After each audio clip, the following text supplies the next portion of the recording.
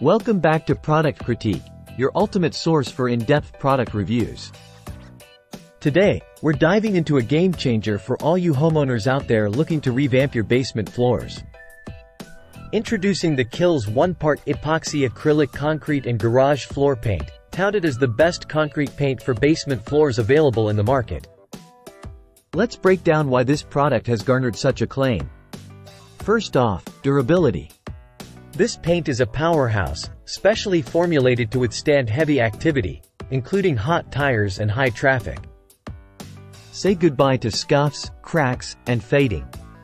But it's not just tough, it's also user-friendly.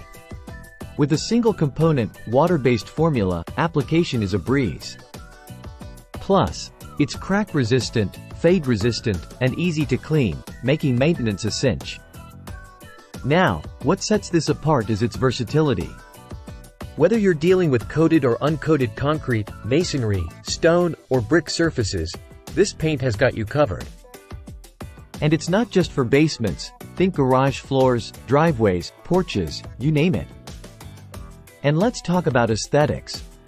The KILZ concrete floor paint delivers a smooth, even satin finish that'll elevate the look of any space. Plus, it comes in slate gray, a versatile color that complements any decor. Now, onto the specs. 1 gallon covers an impressive 400,500 square feet on smooth surfaces and 300,400 square feet on rough surfaces. And with a quick drying time of just 2 hours to touch and 4 hours to recoat, your project will be done in no time. But don't just take my word for it.